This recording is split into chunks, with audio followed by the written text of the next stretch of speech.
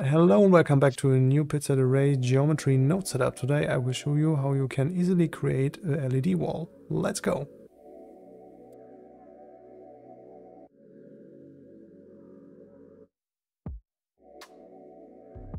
Okay, here we are in the Blender file now, and as you can see we have two different LED setups. One is only for images and animations, and the other one is only for typographic stills or animations. So, and both setups has the same settings. So let me show you this here really quick. You can adjust the LED size of this one, and by the subdivision tab you can increase or decrease the amount of LEDs, and if you need some high-res LED stuff, you can use here these subdivisions. As I said, this setup is only for images and animations, and if you select here this LED here,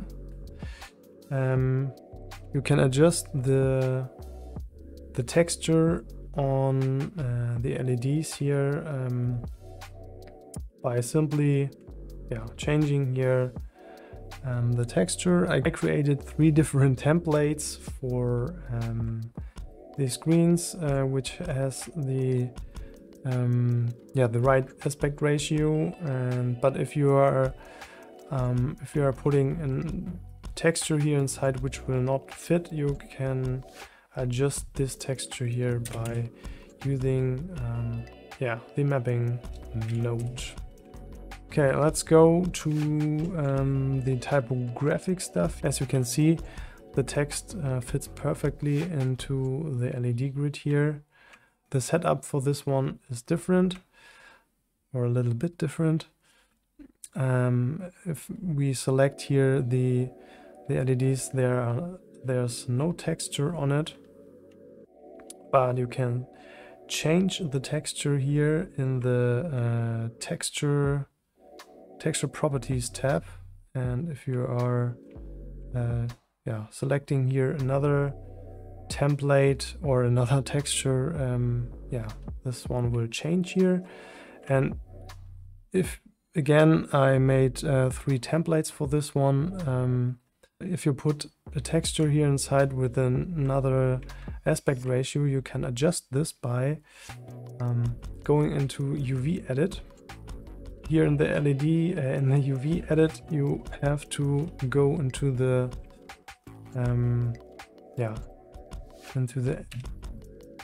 edit mode, select all faces by pressing A, and you can go here into the UV editing section. Make sure that you have select UV sync selected on, and then you can, by scale up or scale down, or move this here one around, you can adjust here the texture on it if you need to, but there's an option and you can do this.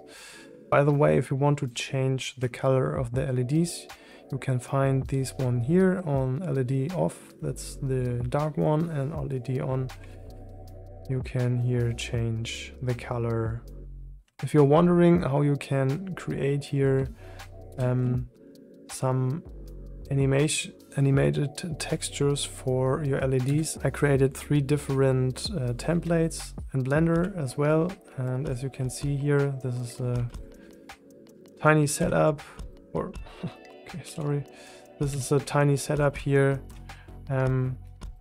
where you can change the text and do your adjustments and render this one out here, and then you can put this texture here into the LED stuff here. Okay, if you want to create your LED grid from scratch, you have to keep some stuff in mind, and that is that you have even number of columns and rows. So let me show you this really quick here by this white LED. And as you can see, I loop cutted the LED here 5 times. 5 times of this plane here. So let me explain this here really quick. So if we want to make this plane a little bit wider, maybe we put this one from 1 to 3, so we have we expanded the size 1 time, so we have this quad 2 times in in this screen here now. So and when we are putting here our geometry node setup on this one, and select this here, you can see then when we increase the subdivision, we don't have an even number of columns. So, and we can fix this by loop cutting here this one in the half.